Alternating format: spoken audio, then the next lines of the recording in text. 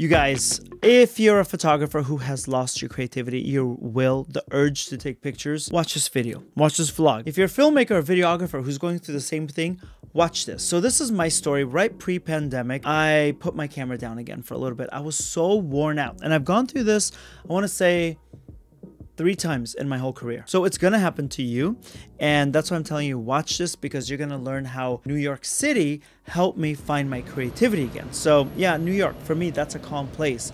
For you, it might be somewhere else. Entirely okay, but the concept is the same. If you're watching this, probably are an artist. So when we do a job, we give everything to the client. When we're empty, the job comes out empty. When we create work, it's a piece of us that we're giving people. I was tired of giving, and I wasn't getting. And I decided, you know what? Put your camera down, go fill your tank back up. Now, coincidentally, at this time, my friend Keith Driscoll, whose name is right up here, very talented filmmaker, he was coming in from Dublin, Ireland, and he wanted to go to New York for the first time. I wanted to go to New York to escape and not work. He wanted to come to New York and work and meet people, but we're like, hey, let's actually meet for the first time, because he did some work for me. He edited some videos for me, and let's just meet and let's just do an Airbnb and let's get a space. So I'm breaking this video down into like 5 sections. Okay, number 1, you got to stop what you're doing. Like I said, as an artist, you give so much of you to the client. You got to put your camera down. It seems counterproductive, right? But put your camera down. I had to do that. Now, I only brought a lot of my New York footage is with my iPhone, okay? Because I was like, I can't help but film, but I knew I was gonna do a vlog on this one day, so I was filming with my iPhone, and that's it. I didn't bring my camera. The first step is leave your gear at home and go somewhere else. As tempting as it is to want to take your gear because that's what you're accustomed to, as tempting as it is to collect B-roll, as tempting as it is to like try to make the most out of something, don't.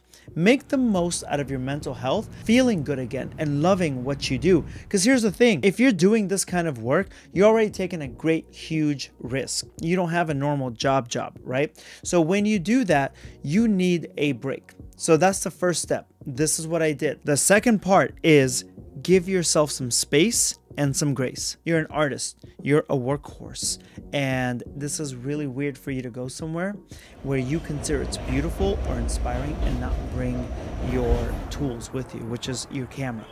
But give yourself the grace to feel uncomfortable in that, have the doubts and regrets and go, I should have brought my camera. Damn it, it's so cool here. Give yourself that allowance to rest and to fill up again, full of creativity and inspiration. So that's what I did in New York. Being that I was in the back hills of the Appalachian part of New Jersey, I got to walk through a lot of Jersey to get to the train station, and then I got to walk a lot through New York. Now, of course, I met up with some friends. Of course, I went and I did some fun stuff too, but I gave myself that space, and I felt guilty every single day for the first half of the week. I felt guilty that, why am I not working? Why don't I have this? Now, I brought my laptop with me and I tried to do a little bit of work, but the camera, I put down. I just did some emails because, you know, listen, I got a business. When you go to this place, whatever it is by the river, allow yourself to feel the regret of not bringing your gear. The only way out is through. You don't suppress those feelings. You feel it and you're like, yeah, a shot out this window would have been stunning. But you know what's more stunning is my mental health.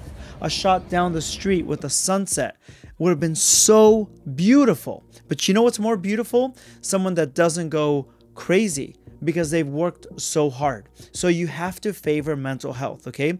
Step 1, leave your gear at home and just use the original lenses that you got. Step 2, give yourself some space, give yourself some grace to feel that guilt and still fight through it.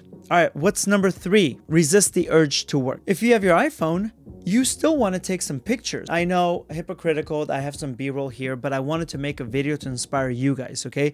You're going to see some beautiful things. Those beautiful things are going to be there the next time. Your mental health may not be there. The beautiful city and the sun will be there every single day. When you want to work, go walk. When you want to go take pictures of things, go into stores and touch things, feel things, okay? So go touch plants, go touch the textures of the environment that you're in. As crazy as that sounds, we forget. We capture things with our camera, but we don't go and we don't just touch things anymore. Feel it, be a part of the environment. Because if you're an artist, obviously you are, if you're a photographer and you're watching this channel, your job is to give all kinds of feelings and love and attention to things that we photograph. We have to tell its story. Well, we have to go live the story. We have to go feel it. We have to go feel it as a human being. You can't always feel it with a camera to your face. You're going to have incredible doubt. But I'm telling you, what you're doing is you're filling up your tank so that you can have many, many more years of success doing amazing photographs, amazing films, amazing videos, okay? Let's go with number 4. So with New York City, you see me walking around, you see me trying new things, you see me walking down different streets, and I'll tell you what, like, I sat down and I started to work a couple of days. I went to the Bauer hotel and I brought my laptop and I was like, I'm gonna have a couple drinks, I'm gonna sit here and do some work and everything.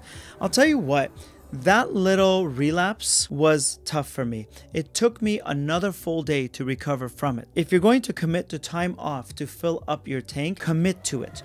Don't relapse. Don't go back and say, I'm good now. So that's my other thing. The 5th step is this. You feel full again. You feel inspired again and you feel like, cool, I'm ready to go. Don't. Keep going, okay? You feel like, I can take pictures again. Don't. Keep going. Keep looking. Keep walking. Keep walking. I'm telling you, walking is one of the biggest creativity builders out there. It's underestimated. Keep walking. Walk up mountains, walk through rivers, walk through city streets and hallways, up and down stairs. Walk, walk, walk. Put your camera down. Give yourself some grace to feel uncomfortable without a camera stuck to your hand and stuck to your face. Go visit someplace. Remove yourself from the location. Remove yourself from the ordinary things that you see. Go put yourself in a new city. Doesn't matter where. Go get inspired. So I hope that this vlog kind of helped you guys out. It's more about mental health. It's more about taking care of yourselves.